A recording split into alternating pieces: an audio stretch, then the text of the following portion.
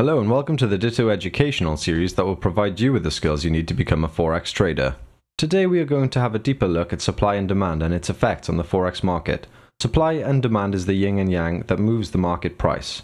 Buyers and sellers are always at conflict and trying to find a happy medium or balance when it comes to an asset. As markets fluctuate, people are always trying to determine the causes for increases and decreases and supply and demand. There are a number of factors that could contribute to this. Positive news means increased demand and therefore lessened supply. This often results in higher prices. Negative news usually means lower demand and increased supply, often resulting in a lower price. Supply basically means the amount of product available, while demand is the amount of product that is wanted. Think of supply and demand in the most simple terms from the standpoint of any market where buyers and sellers exchange goods. Let's for a moment imagine that you are selling apples from your own farm at a local market.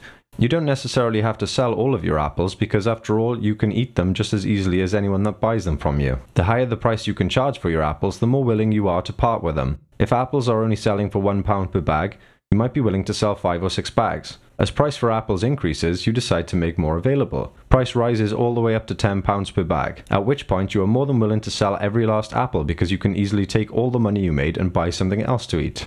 This graph indicates a supply curve, and it expresses what we have discussed. This line indicates supply, which increases as the price moves higher, and on the opposite end of the spectrum we have demand. Think now from the consumer's perspective. The lower the price, the higher the demand will be, which is the exact opposite of our supply curve. If apples were only £1 per bag, well, we would want to buy as many as we could, because it's good value for money. As price increases, demand weakens, because if apples are £10 a bag, we can easily find a replacement product to eat instead. Note the demand curve and how it's the exact opposite at the starting point. These two competing forces meet in the marketplace to decide the prices that will be paid and the number of units that will change hands. This is how price is discovered in a free market environment, the same way that prices are set on trading platforms around the world, and it can be expressed in the chart shown here.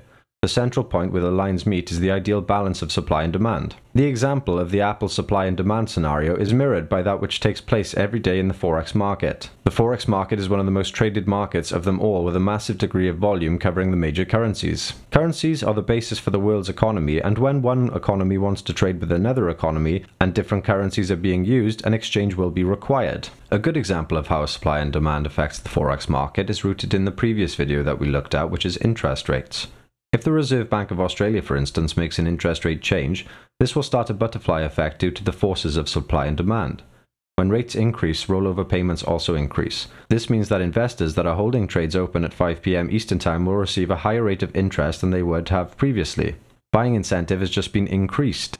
Less traders will want to sell as the cost of the rollover payment has just increased. Price will aim to find a comfortable point and will continue to rise until there are no more buyers willing to pay the current market price. Sellers will begin to accumulate and outnumber the buyers, and price will respond by moving down or retracing. So this is where we see, for instance, in an uptrend we will have our typical retracements presenting in a rising market. Due to the interest rate changes, a long position is favorable. During the retracement, traders are offered an opportunity to enter the market at a better price. This lower price presents as perceived value. As additional buyers enter the picture, price will move up to reflect this increased demand. Price will continue to rise until there are no more buyers left in terms of outweighing the sellers in the market. There is no longer value for money, so to speak. This will usually result in a trend reversal or consolidation pattern.